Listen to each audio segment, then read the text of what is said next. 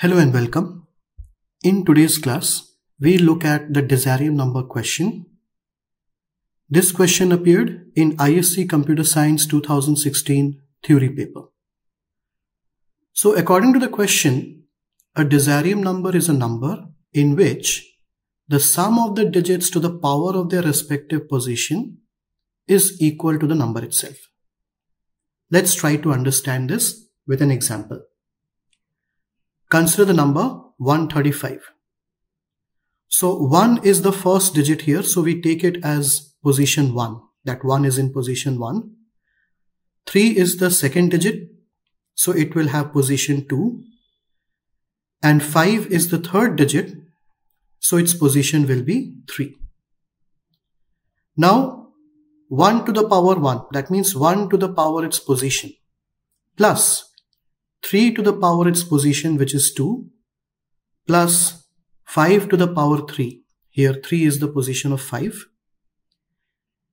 So 1 to the power 1 is 1, 3 to the power 2 is 9, 5 to the power 3 is 125. So when you add all of these values, you get 135, the original number. So 135 is a Disarium number. So we have to design a class Disarium to check if a given number is a Disarium number or not. And these are the members of the class.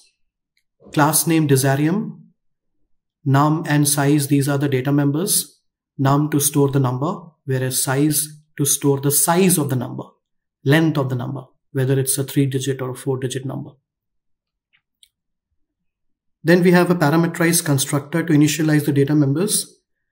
We have count digit that will count the total number of digits in the given number. And we have a function, sum of digits. This is a recursive function. It will find the sum of the digits to the power of their respective position. And then we have a check function that will check whether the given number is Disarium number or not. We also need to create the main function to create an object and call the functions accordingly to enable the task. So that's the question. Let's start writing the program for this question.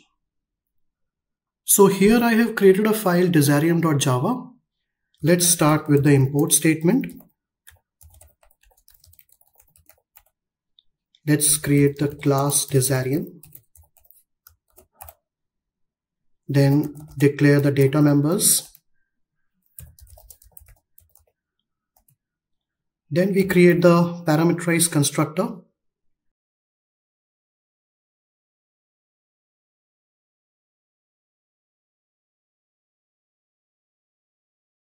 And we initialize num as the parameter and size will be initially set to 0.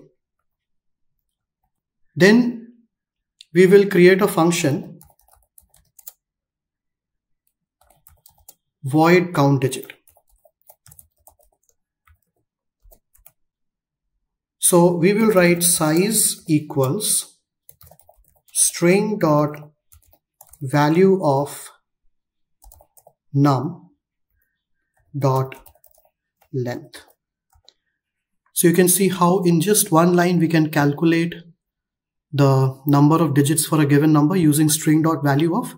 So string dot value of is converting this number into a string, and then we are calling the length function to find the total number of digits for that particular string. Next, we create the recursive function int sum of digits n and p. So we will first of all write the code for the base case. So if n is less than 10, that means it's a single digit number. In that case, we simply return n, because that will be n to the power 1, because that one digit number will have position 1, and so n to the power 1 means n. Otherwise, we find out the term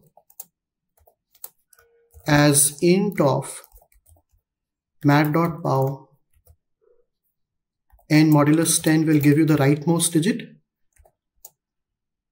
comma, the power or the position.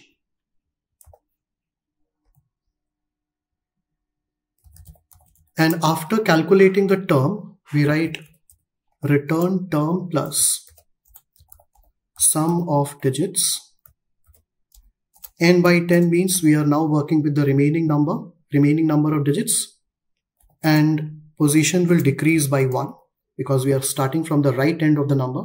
So the position will keep decreasing each time. So p minus 1.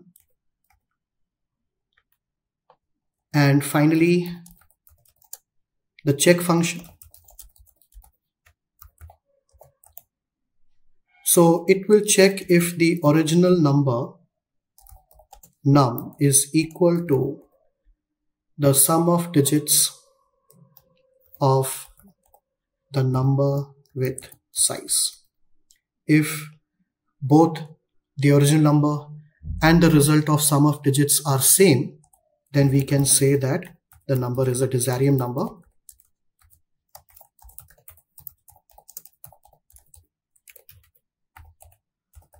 Else we print not a Disarium number. And now we can create the main function. And in the main function, we will firstly create scanner object because we have to input the number from the user. So we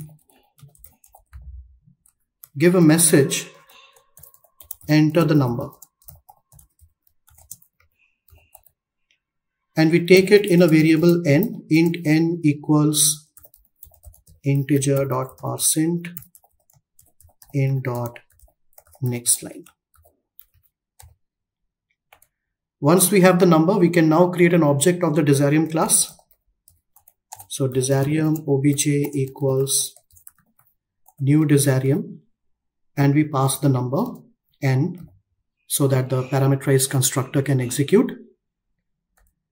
And then through the object we call the count digit function so that the number of digits is calculated, and then we call the check function, which in turn calls the sum of digits function to check if the original number and the calculation both result in the same value, then it's a Disarium number, otherwise not.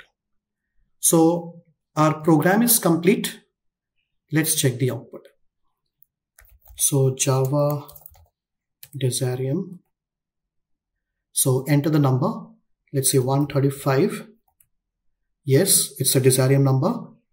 And if I write 153, then it is not a Disarium number.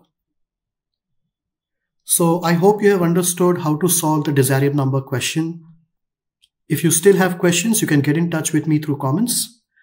Thank you for watching and see you soon in the next class.